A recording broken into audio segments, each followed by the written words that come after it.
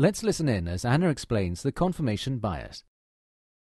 I cheated and looked at the visual for this course. I know the next bias is the confirmation bias. What is that one all about?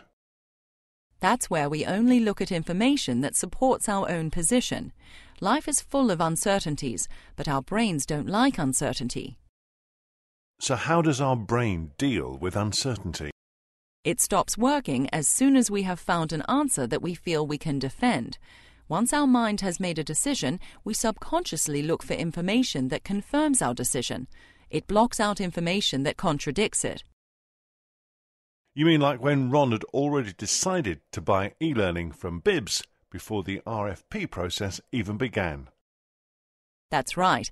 Learning Diva clearly demonstrated that their e-learning was superior, but Ron said that Bibs had a larger organization. But we did speak to both of them, right? Yes, but Ron constantly challenged Learning Diva by asking, how can you support a global program with less employees than Bibs, even though Bibs had less employees devoted to the e-learning part of the business? And when you asked about quality? Ron just kept repeating that Bibs's was better.